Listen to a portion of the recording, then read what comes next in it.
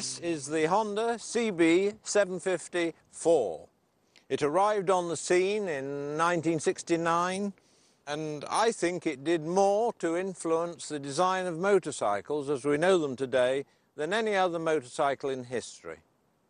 It was the first real superbike. The Honda designers took a number of ideas which affected all areas of the bike, ideas which were proven and reliable, and combined them all into one machine, a machine which was beautiful and desirable. When this Honda appeared on the market in 1969, I was saddened because I realized this was the start of the Japanese invasion on one hand, and it was going to accelerate the decline of the British motorcycle industry on the other.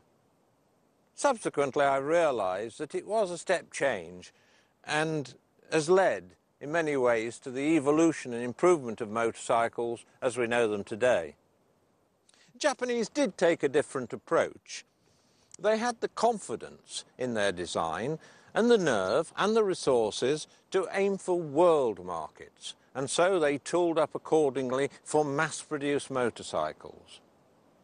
When we look at the features of this bike, remember all the time that it's 1969 that we're talking about. First of all, we have 4 cylinders across the frame, new. We have an overhead camshaft on a production bike, very rare. We have 4 exhaust pipes and 4 silencers. In your face, really. It had acceleration, vivid acceleration, to 115 miles an hour, smoothly, without vibration and without oil leaks. Very rare. It has 5-gallon tank, 5-speed gearbox, 4 carburetors, 12-volt electrics with indicators, mirrors, rev counter as well as speedometer, front disc brake. We'd never seen all of these features before in one single motorcycle. And on top of that, electric start.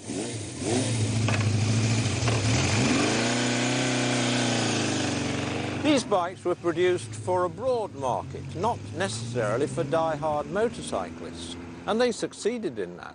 They had some success in production racing, which boosted sales further, and in the decade from 1969, they sold hundreds and thousands of these machines.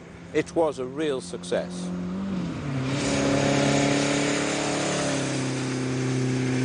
Once on the road, everything works well. It feels good, it looks good, and it sounds great.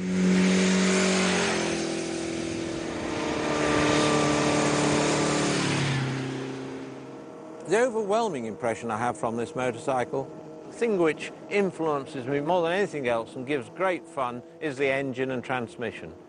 It is 4-cylinder, and it is so smooth, so elastic. You can go from 15 miles an hour to 115 miles an hour in top gear without snatch or hesitation. Amazing, wonderful. There are faults with the bike. The braking is very wooden, and the switchgear is a bit iffish. The handling isn't up to the standard of the best of British bikes at that time, but this particular machine has modern shocks and tyre and handled extremely well.